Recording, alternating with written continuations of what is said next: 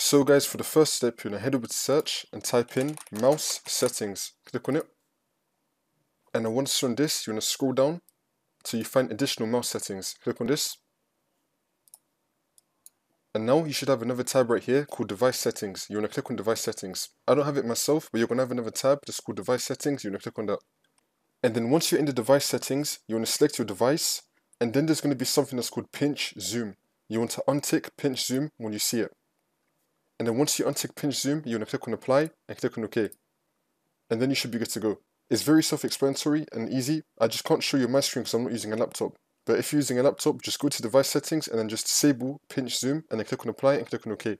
Then you just want to restart your computer and then you should be good to go.